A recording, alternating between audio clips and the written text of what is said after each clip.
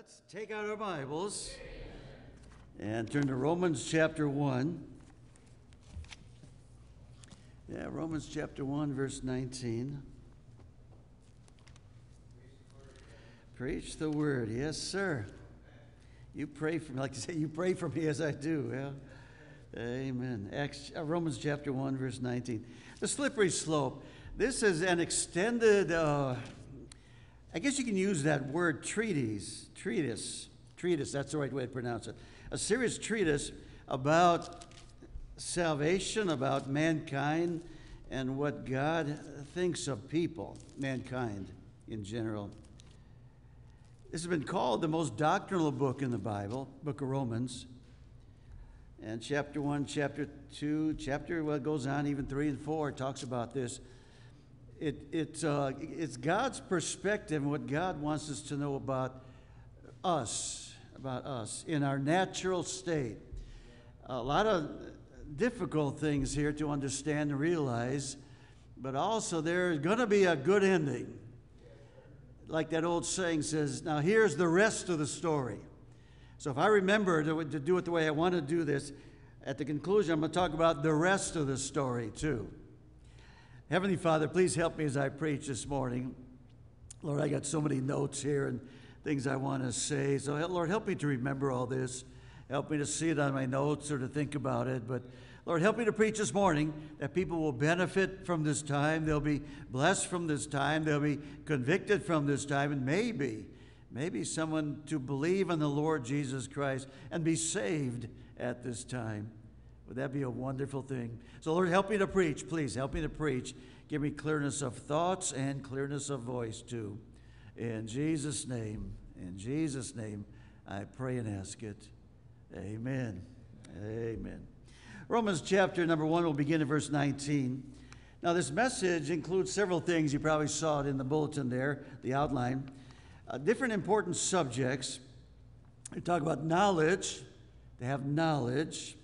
We're going to talk about glory. Glory. Who gets the glory? A lot of people want glory and honor. We'll talk about the self, what God thinks about self and so forth. We'll talk about intelligence, kind of connected with knowledge. You have to have intelligence to understand knowledge. So God has given us knowledge, hasn't He? And He's given us intelligence, too, to understand the knowledge. And then there's the concept of God. We'll talk about that. We're going to talk something about worship, too, this morning. Worship. That's an important truth. That's an important practice. Worship. We'll talk a little about Thanksgiving. Maybe we even add in a little bit about creation. God being our creator. That's part of these verses. Now, what this is talking about, of course, the book of Romans, penned by inspiration of God, by the Apostle Paul. We're going to pick it up in verse number 19. And understanding that one thing I want to bring out as we start, where it all starts. Now, we're going to read here, and it's sad to say it's kind of a downhill slide here, beginning verse 19, going on almost to the end of the chapter. It's kind of a downhill slide, which is a sad thing. But I think one of the things we need to understand and realize and note as we begin, where it all started. Where did this downhill slide begin? And then secondly, you can also think about, did it have to go this way? And no, it didn't have to. But where did it all start? It all started with God giving information and knowledge to people, to mankind. Verse 19. Because that which may be known of God, there it is, that which may be known of God, what people do know about God. Everybody has a certain amount of knowledge of God. Not everybody has the same, but everybody has a certain knowledge of God that God gives, that God blesses us with. We all have a certain knowledge of God. Now, the question is, what do people do with that knowledge that God has given them? Do they fight it? Do they go against it? Do they dislike it? Because that which may be known of God is manifest. Now, where is this knowledge of God manifest? In them, in us. Every person has a knowledge of God because that which may be known of God, knowledge of God, is manifest in them. So everyone has a knowledge of God. Now, what do they do with that knowledge? That's the key. That's what turns out to be the problem.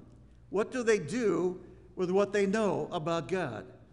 Not everybody knows the same things. Not everybody has the same degree of knowledge, but everybody knows some things about God. But the question is, now what do they do with it? Do they accept it? Do they believe it? Do they learn it? Do they obey it? Verse 19 again, but that which may be known of God is manifest in them. Where is this knowledge of God? In people. If you're a people this morning, it's in you. It's manifest in them. For God has shown it unto them. God has shown these things. It's no big secret here about God and different things. Now verse 20. For the invisible things of him from the creation of the world are clearly seen. People can see this. Every day they wake up and look out the window or get in their car and drive out of their garage, they see God's creation every single day of their life. That's what makes them guilty. That's what gives them an understanding of God. The invisible things, visible things give evidence of the invisible things. Visible things give evidence of the invisible. For the invisible things of him from the creation of the world are clearly seen. People see these things. Being understood, they're understood by the things that are made, even his eternal power and Godhead. Now the Bible says everybody has this knowledge. Everybody knows these things so that they're without excuse.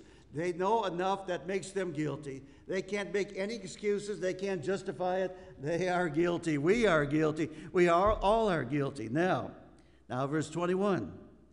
Because that when they knew God, they glorified him not as God. Glorify, we'll talk about being glorified. And the problem of glory, who gets the glory? Him not as God, neither were thankful, thanksgiving. We'll talk a little about thanksgiving. But became vain in their imaginations, and their foolish heart was darkened. Because God gave them things to understand. They understood it. They see it every single day. Everybody has the knowledge of God, but they turned from it. Now verse 22. Professing themselves to be wise, they became fools. They think they're smart, but they're not. In fact, they think they're smart, and they're actually just the opposite of being smart, fools. That's not a pretty picture. Verse 23, and they changed the glory. They changed the glory of the incorruptible God. What did they change? His glory. They changed his glory of the uncorruptible God into an image made like to corruptible man. They start to look to men like they should be looking to God. And to birds, 4-footed beasts, and creeping things. Ever see some of these idols from some of these old nations that used to be around? And their idols are animals. Some of them are at least part animals. Verse 24, wherefore God also gave them up to the imagination, up to uncleanness through the lust of their own hearts, to dishonor their own bodies between themselves. And you know what we're talking about here, don't you? Verse 25, who changed the truth of God into a lie. So they took the truth that God gave them, this knowledge is truth. They turned it, they twisted it, they changed it into a lie. And worshiped and served the creature more than the capital letter C, creator. God is the creation. Anybody speaking against creation and creator are speaking against God. More than the creator, who is blessed forever. Amen. Now, verse 26. And for this cause God gave them up unto vile affections. Vile, wicked, perverse, vile affections. For even women did change the natural use into that which is against nature. Even animals are more moral than mankind sometimes. Even animals are. Verse 27, and likewise also the men, same way with the men. Men are no better, leaving the natural use of the woman, burned in their lust one toward another. Man with man working that which is unseemly, and receiving in themselves that recompense, the payback for doing that, of their error, which was meet. That's only right, that they suffer some things because of that. And even as they did not like to retain God in their knowledge, God gave them over to a reprobate mind, to do those things which are not convenient, being filled with all unrighteousness, fornication, wickedness. Is this really us? Is this really people? Now, again, like we said this morning, some are closer to salvation than others. Some are worse than others. Yeah, I know that. Some are not as bad as others. Verse 29, being filled with all righteousness, fornication, wickedness, covetousness, maliciousness, full of envy, murder, debate, deceit, malignity, whisperers, backbiters, haters of God, despiteful, proud, boasters, inventors of evil things, disobedient to parents. Wow. Disobedient to parents, without understanding, covenant breakers. You can't believe their word. When they promise to do something, they don't do it. Without natural affection, implacable, unmerciful, who knowing. Now, verse 32 is really pounding the last nail in the coffin here. Who knowing the judgment of God. They know they're going to be judged for this. They know about the judgment of God. They know there's a right and wrong. Their conscience shows that. Who knowing the judgment of God, that they which commit such things are worthy of death. They've been told, don't do that. Not only do the same, even after being warned about these things, not only do the same, but have pleasure in them that do them. Their friends are the ones that do the same sins. Now, there is the rest of the story. Stay with me. I want to give the rest of the story. There can be a happy ending. There can be a big change. There can be. I'm going to look at my notes now. We'll talk about these different thoughts, 7 different thoughts this morning about the slippery slope, where it all began. It all began with an understanding, God giving knowledge, and God giving an intelligence to understand this knowledge. So first of all, is God gives this knowledge. You know, in society today, in schools, we have textbooks without God. We have schools without Bibles. Can you imagine that? They have schools without a Bible, and Bible is God's word. God's word. So we have schools without God because we have schools without Bibles. We have graduates without faith. They don't even know what the Bible says about things, and yet they have a certain kind of knowledge. They've achieved a certain place. They're going to graduate. Praise the Lord for the graduates that are Christians. Praise the Lord for that. There's a big difference in their life, isn't there? But we have today schools, public schools mainly, textbooks without God, schools without Bibles, graduates without faith. What have they been learning in school all those times? Not to believe in God. That's what they've been learning. Sad, isn't it? And yet here in these few verses here, God wants us to have knowledge. He says in the first couple of verses there in Romans chapter 1, verse 19, 20, 21, he talks about having known. You can know certain things, a knowledge there. It says that God hath clearly showed people things. He's shown them certain things that we can see. People see things as being understood. We understand. People understand things. All these blessings from the Lord, all this understanding, all this knowledge that people have, and yet they go the wrong way. They go the wrong way. They know better. That's what these verses are saying. People know better. So sin against knowledge. God has given knowledge. Adam and Eve, he told them, taught them certain things. That's why there's so much emphasis in our society on learning. Learning knowledge. We'll talk about intelligence here in a minute too. But the knowledge right now that God has given us, so many things to learn. Isn't that an exciting part of our lives? Isn't it true that many times when you learn something new, you like it? It's just kind of exhilarating. I've learned something new. I know something now that I didn't know before. When I went to church, I learned something about the Bible I never knew before. It's kind of an exhilarating, it's an exciting, even emotion and feeling, isn't it? To learn something new. God has given us knowledge. It's a part of Him because He's all truth and all knowledge. And He's put it inside of us to excite us and give us something to enjoy. God gave us this gift, this knowledge where we can learn things, and it's an exciting part of our lives, isn't it? God blesses us in so many ways. Number 2, another thing about this slippery slope, they rejected knowledge. Number 2, there was a problem with glory. A problem with glory. Who gets the glory? On the back of the bulletins this morning, I don't know if you noticed on the back of the bulletins, on the back side, or at the top part there, I've been putting, for really quite a while already, one verse, and I always put in big, bold print. And this talks about who gets the glory. Who gets the glory? Not unto us, O Lord, not unto us.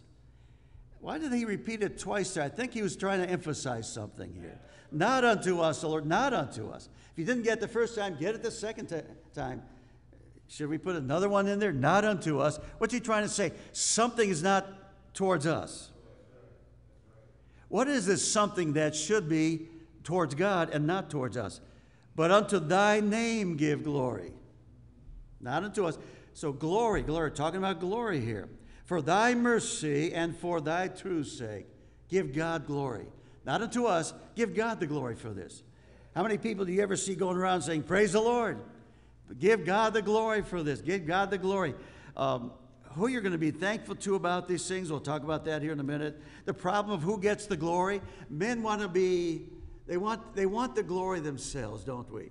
When people look up to us, and I wonder how many times our actions and our words and things that we do in our lives is really to get glory from people. We want people to look at us and like us. We want people to look at us and beyond like us. We want people to look at us and honor us. Look at us with admiration. Oh, the people. Why are pictures of people popping into mind as I think about this? People that want the glory. They don't want to give God the glory. Not unto us, O Lord, not unto us. They want to have the glory for themselves.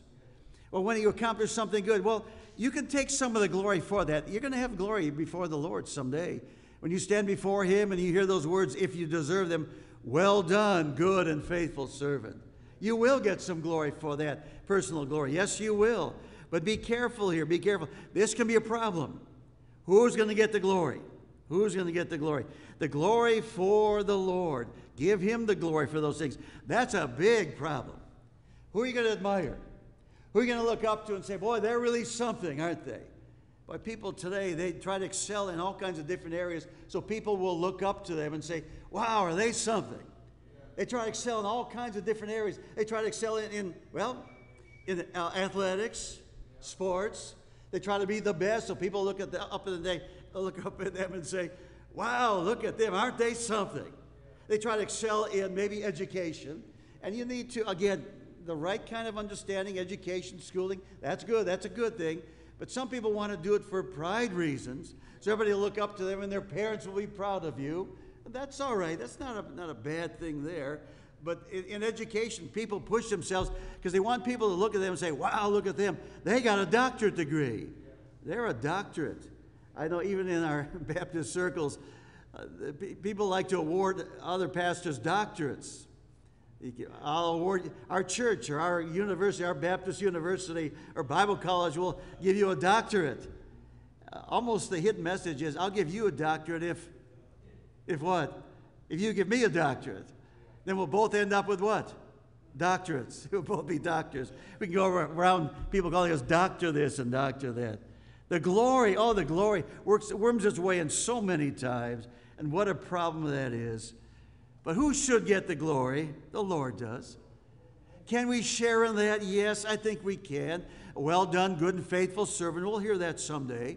And we can look at some good Christians and say, that's a good example of what a Christian is. I think there's the right way to do that too. We need to look at people and respect them and encourage them in that way. But we need to understand who gets the most glory. God does. God does. Give him the glory first. Every talent and ability we have. There was one young man was in here. It's been several years ago now, visiting with I think it was grandmother. And he's doing real well in school. Still is, by the way, still is. But I talked to him afterwards, and he said, yeah, I'm doing good. I told him, I heard you're doing good. Your grandmother's saying you get straight A's in school and everything. And he says, yeah. And you can tell he's a sharp young guy, too. A sharp young guy. And I says, now, one thing remember, though. Who gave you that ability?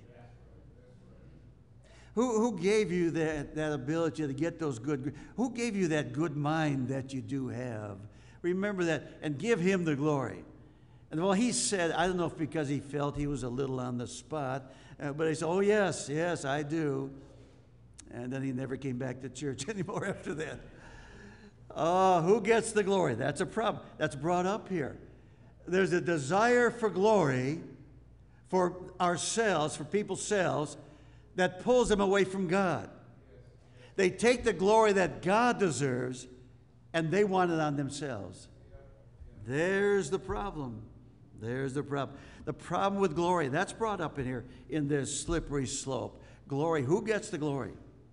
Number 3, there's a problem of self-centeredness. Self-centeredness. The word vain there is used, vain, V-A-I-N, in verse 21. In verse 21 it talks about there, because that when they knew God, they glorified him not as God. There's the glory problem. Neither were thankful, but became vain in their imaginations. Vain. They became self-centered is really what that's getting into. Self-centered. I made a list here. I think it's 8, 1, 2, 3, 5, 6, 8. 8 selves. That's a problem. 8 self problems. Self-help. When you don't want God's help, you're going to help yourself. I don't need any help. I don't need anybody to help me. I'll help myself. I don't want people to help me. Self-help. That's a problem. Self-esteem. No, self-esteem is not a good thing. Self-esteem is rising yourself above what you should be. You're elevating yourself above what you really are. Now, God will lift you up. God will honor you when it's his place. But self-esteem, that's another self-problem. Self-respect. Well, you need to treat yourself right. Absolutely. Don't disrespect yourself either. I'm not saying that, but be careful of just self-respect. You're going to do this because you want to respect yourself and want other people to respect you too. That can be a problem also. Self-help, self-esteem, self-respect, self-confidence. Self-confidence, a confidence without God. I don't need God. I'm confident in myself. I know what I believe. I know what's right and wrong. I know how I'm going to live my life. Be careful of self-confidence. Should we have self-confidence? Yes, when it's linked up with God confidence.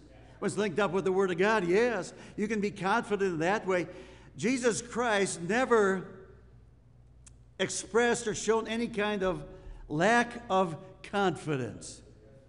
Did he ever? Never. He always was assured of himself. He always, of course, knew what he was talking about. Every step he took, every word he ever said, every act he ever did, he had confidence in that.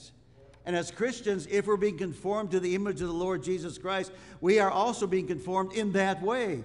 We're confident because of him. Not just ourselves, but when people talk about self-confidence, they are excluding God. They are not including God when they talk about self-confidence. My confidence is in the Lord, the God who cannot lie, the one who always tells the truth. The problem is self, though. Self-help, self-esteem, self-respect, self-confidence, self-love. I love me. Who do you love? Thou shalt love the Lord thy God with all thy heart, with all thy soul, with all thy mind. Yes, self-love. Be careful of that. We need to love the Lord. Now, we need to respect ourselves in the right way. We need to realize that what God has made of us, that this is God's creation. Take care of it. Treat it the right way. But be careful. You don't start to love it above God. All the martyrs who died for the Lord Jesus Christ, they did not love themselves above the Lord. They went through and did what they had to do. They were martyred, killed for the Lord Jesus Christ. Self-love, be careful. God love. Amen. Self-help, self-esteem, self-respect, self-confidence, self-love, self-pity. Oh, being sorry for yourself. Oh, poor me. Maybe that's coming even into Christians. I have this so bad, and I have that so bad. Self-pity.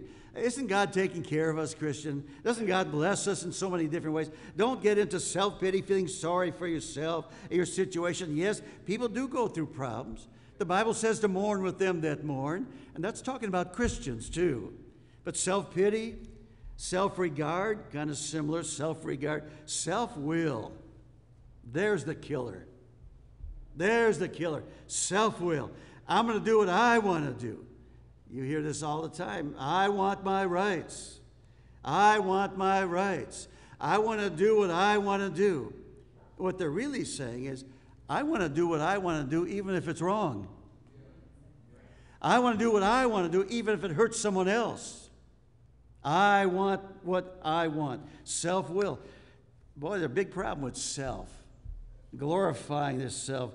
Lifting yourself up. You know, I send a lot of birthday cards out. I like to do that. I like sending cards. I like getting cards too. I like to send a lot of birthday cards out. And I go, Most of my cards, birthday cards, I buy at dollar stores. Don't be offended if I sent you a birthday card and it was only 50 cents or $1.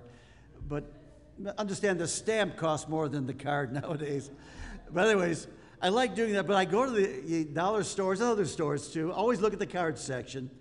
There's so many of these cards that, happy birthday, you are so wonderful, and God bless this planet when he put you here in this world, you know. You see so many cards like that. I look at those and I go, that's terrible. Now, you need to have this in the right way, but there's so many of these syrupy, sweet cards that talk about how wonderful people are. I'm so glad the angels rejoiced when you... I'm thinking, no, the angels rejoiced when the Lord was born, but the angels didn't rejoice when you were born. Just thought I'd give you that information this morning.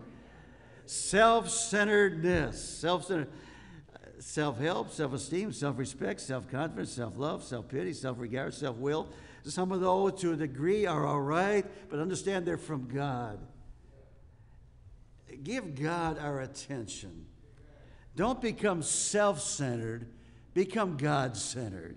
Become centered with the Lord Jesus Christ. Thou shalt love the Lord thy God with all thy heart, all thy soul, all thy mind.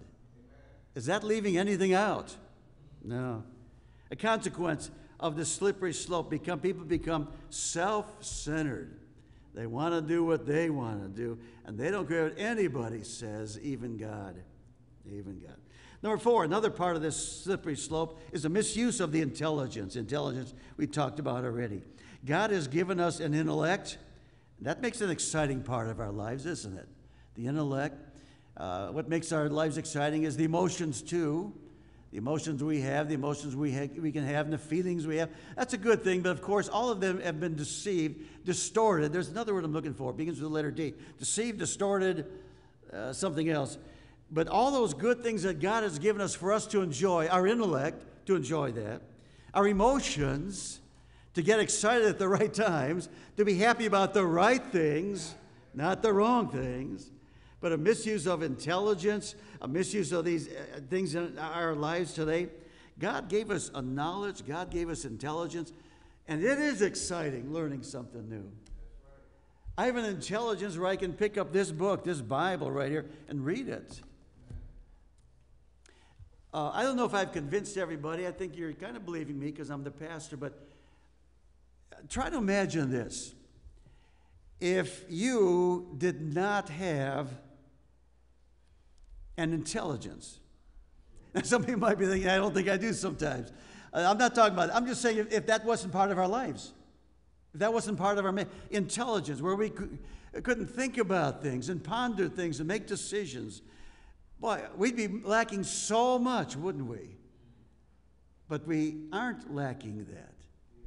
We do have that intelligence. And it makes life exciting. Schools are founded on intelligence, teaching things, learning things, aren't they? Reading books, learning things. Intelligence, it's a good thing. It's a gift from God. Just don't misuse it. It's a gift from God. Praise Him for that. You have an intelligence. You can think about things, and you can improve your intelligence.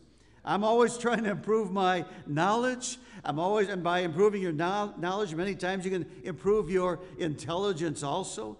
My wife, Carol, she loves to go on the computer. If I bring up any kind of subject at all, maybe some physical thing I'm thinking about, this, that, or the other, she'll look on the computer right away, and we learn so much. You learn so much from the computer, and I don't even have to know the computer. Carol does, and I can learn through Carol. But it's kind of fun learning things, isn't it? That's what builds libraries. That's what causes schools to be here. Because of the intelligence and the understanding and this capacity to have intelligence to think about things logically, to think about things in our lives, and to think about how everything works, this part of our creation of intelligence, we don't understand, we don't appreciate, but try to picture yourself without it. How small your life would be if you didn't have that capacity that God created us with. What a joy that is. What a joy that God has given us their intelligence. All right, number 5, another part of this slippery slope. The intelligence is used for the wrong way. The intelligence is used even against God sometimes. But there's another part of this slippery slope. It's a blasphemy of having a lowered concept of God. Verse 23. And they changed the glory of the uncorruptible God. When there's perfection, any change in perfection is what? Imperfection. Because if it's perfect, you can't improve it. It says here in verse 23, and change the glory of the uncorruptible God into an image made like to corruptible man. They've lowered the image of God. Here they lower the concept of God, what God is like, to animals. They change the concept of God to animals. Animals. That's one of the signs of not one of the signs of the last days, but that's one of the marks. People start to worship animals. They even make gods out of them and change the glory of the uncorruptible God into an image made like to corruptible mankind. They build statues of men, and to birds and four-footed beasts and creeping things, even creeping things. They change the glory of God into the glory of animals. What a huge step down. What a big slip down, isn't it? They lowered the concept of God, even to the place where they blaspheme God. Blaspheme God. They lower God in worth. He's worth a lot more than most people think. They lower him in worth. They lower him in love. They don't love him with all their heart and all their soul, all their mind. They lower him in love. They lower him in power. They don't believe what the power that he has, that he can do, the power that he has, and the things that he can do. They lower him in power. They don't believe he can answer prayer. I'm glad people come out on Wednesday night for prayer. Those people believe God answers prayer. Those people believe there's power in prayer. They lower God in prayer, power. They lower God in worth. They lower God in love. They don't love him as much as they love other things. They lower him in honor. They don't honor him like they should. They blaspheme his name. Some even insult him, ridicule him, dishonor him, slander him. They do not give him reverence and honor. Don't even come out to his house. Don't even read the Bible. Say, Pastor, enough already. Okay, one more. They lower him in fear. They don't fear him like they should. I know people, and you know people, and there's a lot of them in this category. I'll just say like they're not afraid of going to hell. They're not afraid when they die where they're going to be. How foolish. How foolish. How far can they slide? How far can they go on this slippery slope? They're not even afraid of God. They're not afraid of hell. They're not afraid of the Bible, the Word of God. They're not afraid of anything. They're losing this fear of God. Over the years, we've called men God-fearing men or God-fearing ladies because they feared God. They feared God. They didn't want to step out of line. Now, by the way, I think love is a better motive. 1 John chapter 5 talks about that. Love is a better motive of serving God than fear is, because fear hath torment. He that feareth is not made perfect in love. We need to fear God. We need to serve God because we love him. Don't just fear him because you're afraid of him. Although if it gets to that place, that'd be better. That'd be better than not serving him at all. But love him. Perfect love casteth out fear. A lowered concept of God. They lower him in worth. He's not that important. He's not worthy of your time. They lower in time and efforts. They lower him in love. They don't love him. They love things in this world more. They lower him in power. There's a power of God unto salvation, Apostle Paul said. Salvation, God's salvation. Power that God has to do miracles. The honor, they lower him in honor. They don't honor him that much anymore. They don't honor him enough. To them, church isn't important enough to come out for. It's not important enough. And they don't fear him. What I'm afraid of and what I fear is that they'll fear God when it's too late. Don't wait until it's too late. Now, today is the day of salvation. Turn to the Lord Jesus Christ now. But they lower God in worth, love, power, honor, fear. Their God is much lower than the God of the Bible, isn't it? Much different. because it's much lower. And then also there's number 6, there's a false worship too. They worship the wrong things here. They worship in verse 25. Look what they start to worship in verse 25. Who change the truth of God into a lie and worship and serve the creature, meaning us, ourselves. We got into a lie, worship and serve the creature more than the Creator. Notice a couple of things here about this verse. Number 1, it doesn't say that people stop worshiping God. It says that they worship people more than God, more. They still worship God, but they worship people more. People are more important to them than God is. That's a problem. They still worship God. They may even come out to church. That's all right. But they don't worship Him more than they worship people. They don't love Him more than they love people. They still worship Him. So number 1. Secondly, who they put in place of God? Man. They put people in the place of God. That's why people they're almost deified, almost. If they've accomplished some great thing in this world, people respect them because they have a lot of money or a lot of prestige or a lot of accomplishments. And it's okay to do those things if they're from the Lord, yes, but be careful of that. So number 1, false worship here. They still worship, but they worship the creature more than the Creator. They worship people more than they worship God. They put man in God's place. They put man in God's place. And they serve God some, but they serve themselves more. People come out to church when they want something from God because they're serving themselves. They're not coming out to church because they're serving God. They're coming out to church because they're serving themselves. And if God can give them something, if they need something, and they think God can give it to them, they'll come to church.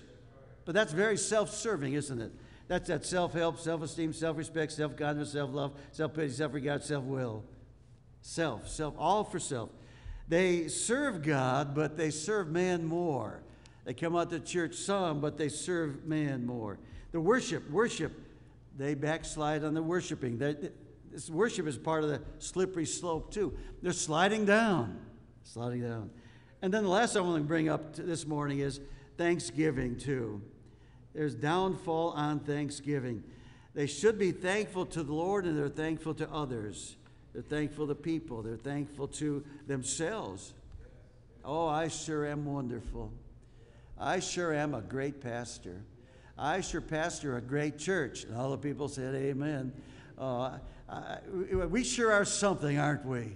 You know, walk around like this and look at this. I got this kind of car, and I got this kind of house, and I got this, and I got this kind of notoriety and popularity.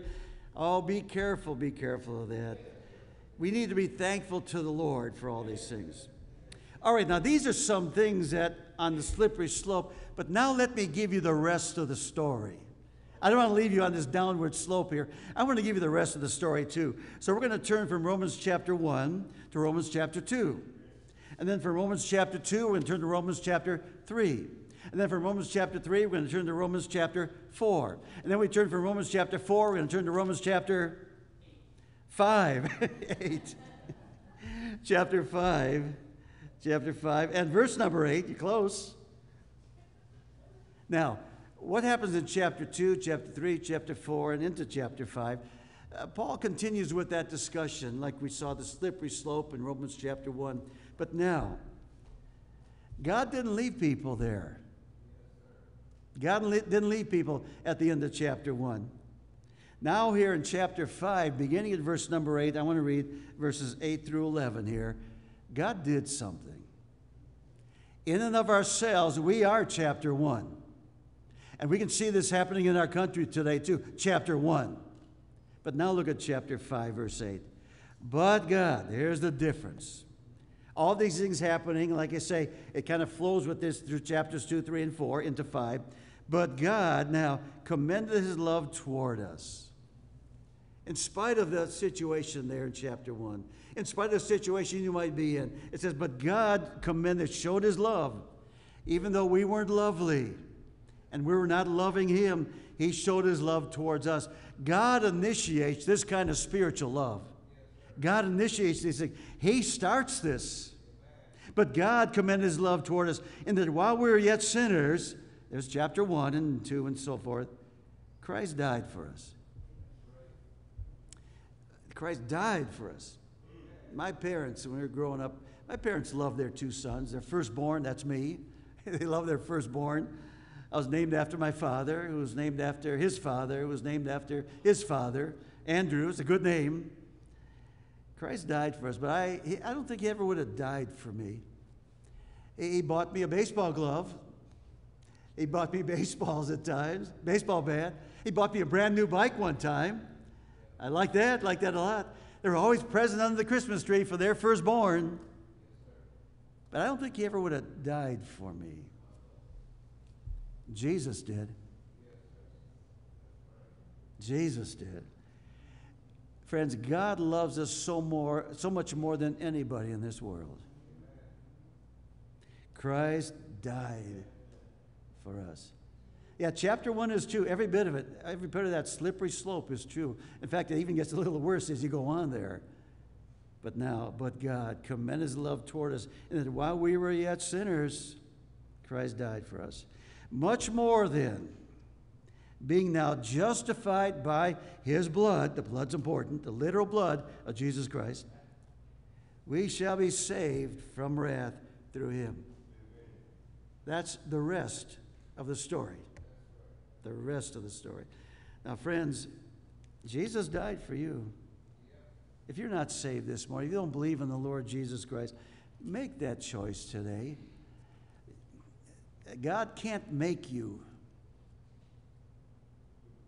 accept him. You have a free will. All he can do is show you all these truths, and we can pray for you, and we do pray for people. Much more than being now justified by his blood, we shall be saved from wrath through him. God is not willing that any should perish, but that all come to his forgiveness, his salvation, and only through the Lord Jesus Christ. If you're seeking salvation, stop seeking salvation. Start receiving and seeking the Lord Jesus Christ. And when you have him, you have salvation. He that hath the Son hath life. And he that hath not the Son of God hath not life. Believe that this morning. And believe the rest of the story too. But don't forget that first part, that slippery slope. That is 100% true, isn't it? Heavenly Father, thank you for this time. Thank you for the rest of the story. But Lord, also for the eye-opening part of the story in chapter 1, that we'll believe that too. We'll believe that too, that we need you, Lord. We're so far. People are deceived spiritually. They're blinded spiritually. They're rebellious spiritually. It's self. Where we need to put you in that first place. What a difference. Every Christian that makes that decision, there's eternal joy in them. What a difference. They'd never, ever go back. Never go back. It's that good. It's that exciting. It's that certain. All those wonderful things. Lord, bless now as we have this time of invitation or prayer. However people want to use it. Some come forward to pray about things. That's great. Maybe someone this morning to believe in the Lord Jesus Christ. Maybe someone has questions. Maybe someone's convicted, concerned, fearful even. That's good. That's a good thing. The right kind of fear is a good thing.